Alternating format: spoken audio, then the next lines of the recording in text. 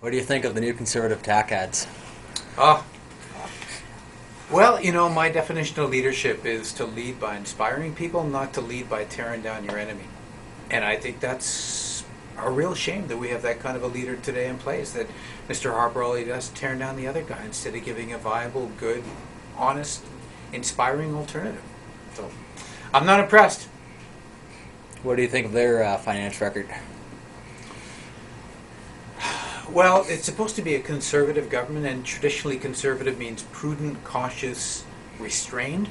And yet this government's increased spending by a factor twice the rate of inflation. So it's actually the highest spending government in Canadian history, which is really unfortunate because now the economy is starting to slow down a little bit. These guys have spent all the surplus, like the cupboard's bare.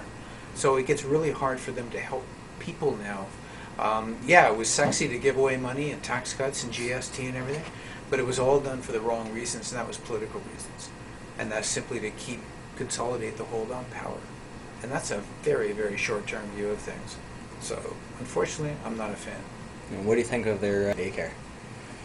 Well, sending families $100 a month in an area like this, which is $1,200 a year. I mean, it costs people daycare about $13,000 a year, so it's not doing much to help them.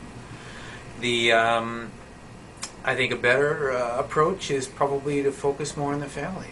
I think maybe to cut the tax load on families, give families a little more after-tax income, let them make a decision on how they want to look after their kids, whether they want to afford daycare or have somebody stay at home.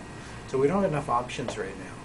And simply trying to buy people off by sending them $100 a month, I don't think it's much of a solution. So there are better ways. We've had a couple of public meetings on it, and people are really divided. But you know, I haven't heard anybody who supports the current process. It doesn't seem to be helping people.